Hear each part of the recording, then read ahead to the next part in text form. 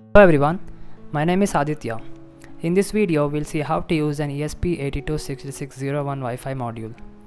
So this is a very low powered, inexpensive and very compact board. It measures less than 2 centimeters, and then it's very low powered and it's quite inexpensive. You can buy it for less than 100 rupees. I'll leave the link in the description of where to buy it online. So this is used to add a Wi-Fi capability to your Arduino project. And also it can be used as a standalone device because it has its own microcontroller available inside. So it also has a 2 GPIOs which you can use to control the devices which are connected to this.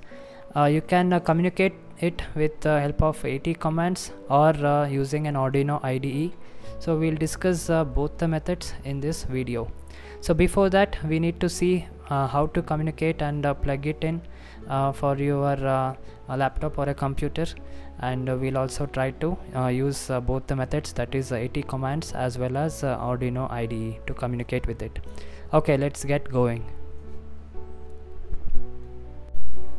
So this is ESP826601 module, Wi-Fi module. So what we can notice is that it doesn't have a USB to serial converter, so we can't directly program this. So to program it, we need a USB to serial converter, and then you need to make a small circuitry like this. So this I have already covered in my instructable and Hackster page. You can see that. I'll leave the link in the description. So today we are going to use a programmer specifically built for this ESP8266. You can buy this online or in the market, so I'll leave the link in the description of where to buy it. So we can directly plug our ESP8266 on top of this, just like this, and then you can directly plug into your computer or laptop to program. So one thing is that we need to do a little modification because while programming the ESP8266 we need to short the ground and GPIB 0 pin.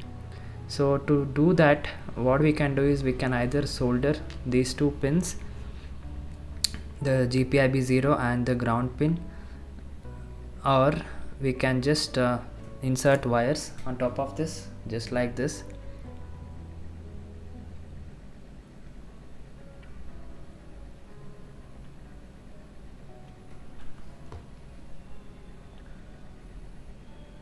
And then insert the ESP8266 board on top of the wires. So make sure that it is fitting properly and it doesn't short any other pins. And while programming, you can directly connect these two and then insert it to the computer. So once the modification is done, you can just program this ESP8266. So there is two methods of doing it. So first method is by AT commands, and second method is by using Arduino IDE. So we'll see both the methods in this video. So for first method, that is AT commands, you need to download an AT firmware on it before using that. So out of the box, when you buy it, the AT firmware will already be there on the board. You can just plug it in to your laptop or a computer, and then you can try to send AT commands, or you can also download an AT firmware onto it. We'll see how to do it. So first thing is that you need to download an ESP flasher to do that. So for me, I am using an XT-COM util software. So I'll give the link in the description where to download this software, and you can use that to download. So once you download that, you will see a lot of bin files, .bin.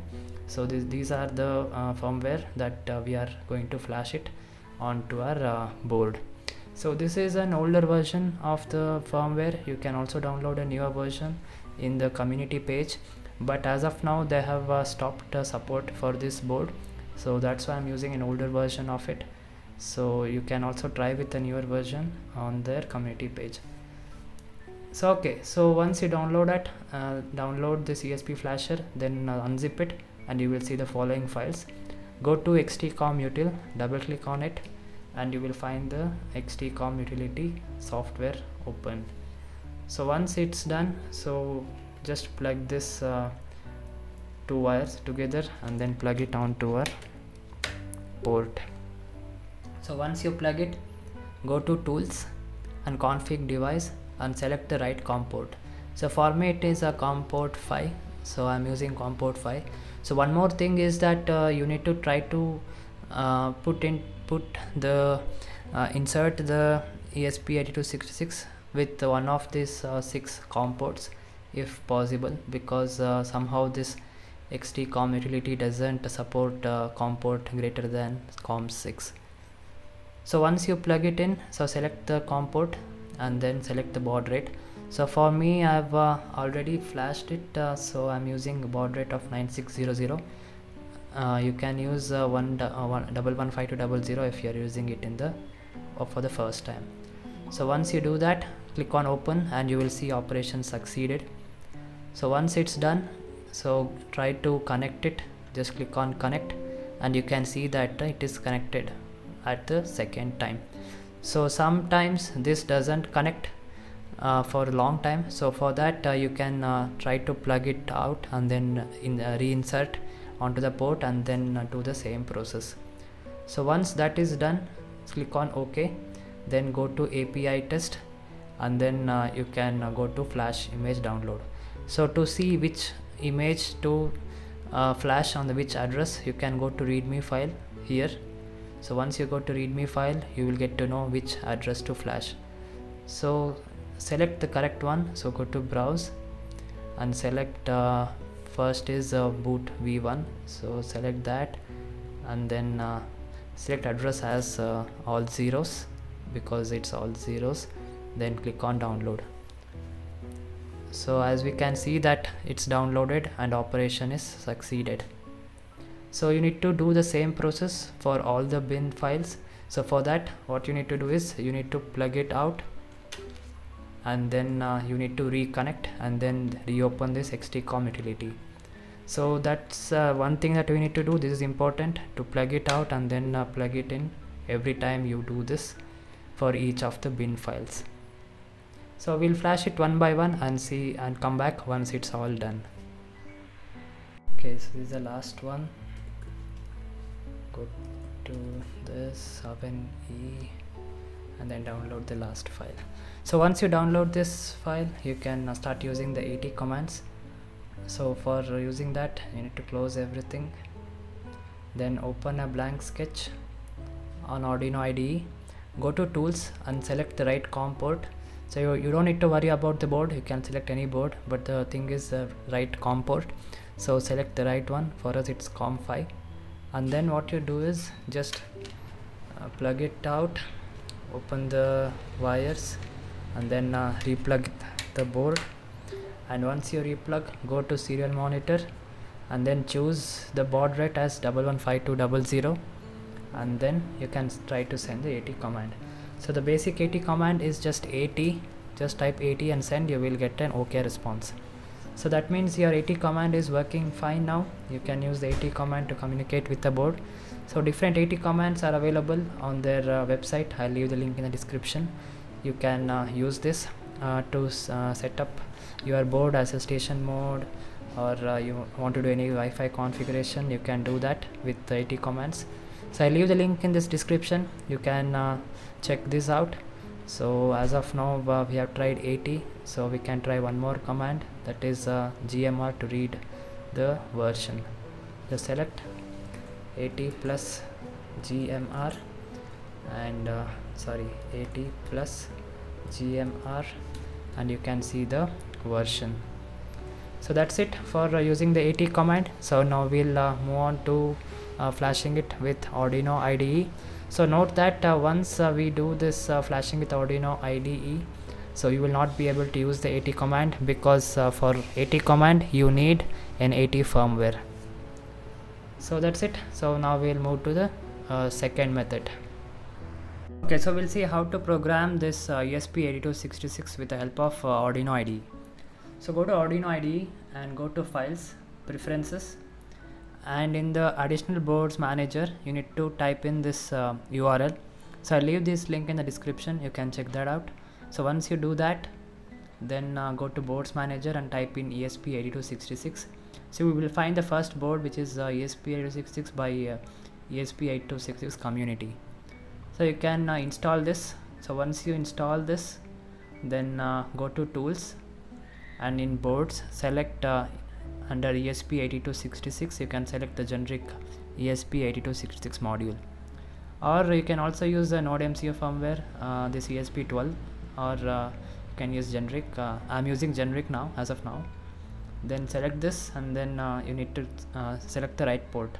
So for that, what you need to do is first connect these two wires that we had done the modification before, and then plug it in. So once you plug in, you will see red LED glows on the ESP8266. So once you plug in, you will see a COM port displayed. So for me it is a COM 8. So select that, and then you can compile.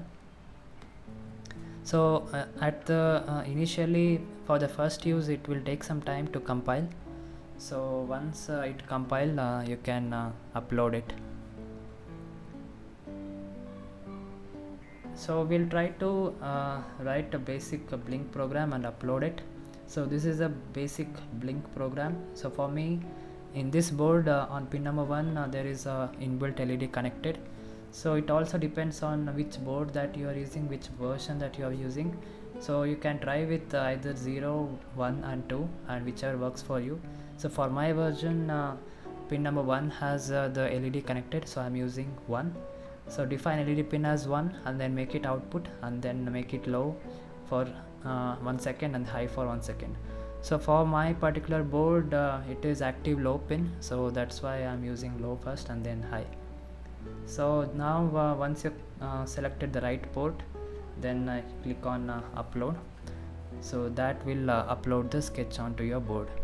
So if you want to upload a second sketch, I mean if you want to upload another sketch, so what you need to do is you need to plug it out and then again insert it back to upload the second time. So that is one thing that we need to do. And one more thing is we need to do a hard reset once it's uploaded. So for that you can either connect in the same fashion, there is a reset pin also, so you can connect it with the same fashion, or easy way is to manually do a reset by just plugging it out and then replugging it in. So as we can see in the output monitor that it has completed 100%, and then once we can see the done uploading button, you can do a manual hard reset by just plugging it out, then removing the wires, and then plugging it in. So once you plug in, you can see that our program is working, and you can see that the LED is blinking. So this is a basic Blynk program. So in the part 2 of the video we'll try to do a simple IoT example where we can control this LED using an external web browser, and also we'll try to develop a small application for your Android phone where you can control this LED over the internet. So that will come in the part 2 of this video, so stay tuned for that. And for this video that's it for this tutorial. So hope you like it. So subscribe for more such videos, and we'll see in the next video. Thank you.